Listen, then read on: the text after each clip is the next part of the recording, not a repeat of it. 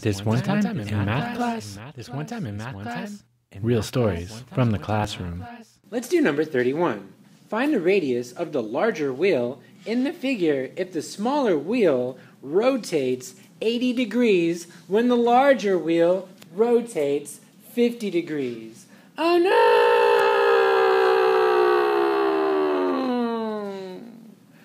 What are you gonna do? Whoa!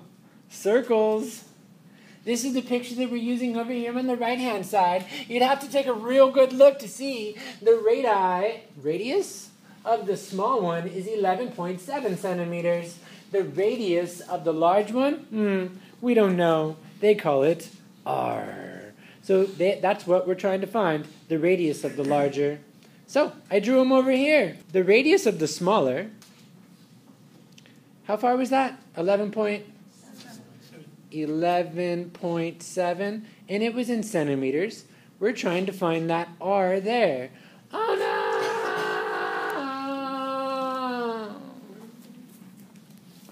¿Qué vas a hacer? Well, they told us some more. How far does the little one rotate? 80 degrees. 80 degrees. 80. When this one rotates how far? 50 degrees?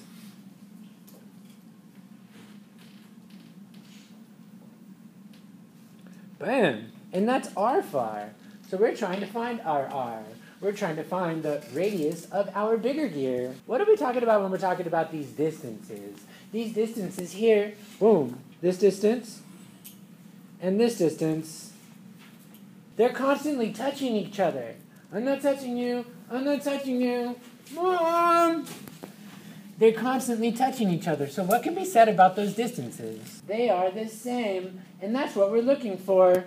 Our S1 is going to be R1 times theta 1. And our S2 is going to be R2 theta 2. But I thought that our S equals R theta. I thought that only works if we have radians and they give us degrees. So let's convert those. 80 degrees. What am I going to multiply that guy by? Pi over 180. So do I just cancel out that 8 and that 0? No. You reduce. What does that reduce down to? 4 over 9? 4 ninths pi? All right, we got that one. And then 50 degrees. That's pi over 180 again. So that's 5/18 pi. It's okay. Okay. So we were converting those degrees into radians because our S equals R theta only going to work for radians. So we go and we throw that up in there. We know that this has a radius of 11.7, and my degrees, no, I need that in radians. What was 80 in radians? 4 ninths pi. And then, so S1 and S2 are going to be the same because those gears are touching. So my arc lengths are going to be the same. And then that's going to be equal to, I'm trying to find my R2. That's the big wheel. So I'm going to call that R. And then what was 50 in radians? 5/18? All right. A little bit of algebra after that point. Over on the left-hand side, what is all that? 11.7 times 4 divided by 9 times pi as a decimal. 5.2, you say? 5.2-ish. Did anybody else get 5.2? Let's see, that's half. Half of 11 is 5.2. Oh, you still have pi in there, don't you? Pi? Yeah, pi. Pi. That's equal to? 16.3. Okay, this time we're going to leave pi in there because we left pi in the last one. And our pi's are going to cancel out. It's going to be magical.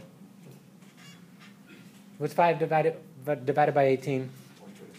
0.27? 0.27 pi r. I'm going to take that a couple slides over. What was that on the left? 0.27 pi r?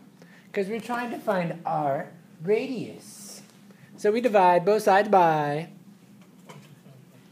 0.27 pi, and then divide this side by 0.27 pi. And then,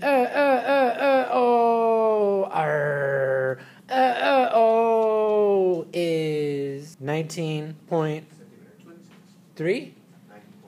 19.3? And that's in centimeters? So that's our radius. Let's go back and take a look and see if it makes sense. Yeah, that makes sense. If this is 11.7, that one's about 19. Get me all geared up for another one.